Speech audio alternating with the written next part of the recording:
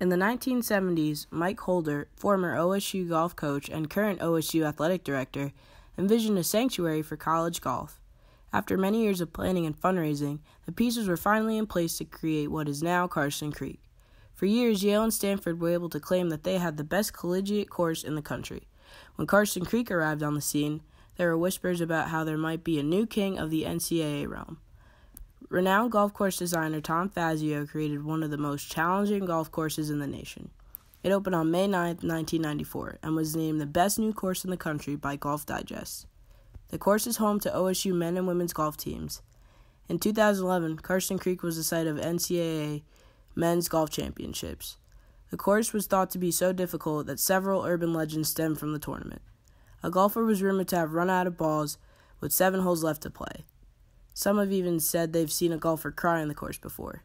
Maybe more rumors will pop up as Karsten Creek is set to be the site of the 2018 NCAA Division Championships. Karsten Creek was named to honor the late Karsten Solheim, founder of Karsten Manufacturing, most commonly known as Ping, and Lake Louise honors his wife. The Solheim's unwavering support of OSU golf over the past 20 years has been key to the success of the program. The course is kept in challenging condition, allowing the team to maintain their competitive edge and hopefully lead to another trophy in the case.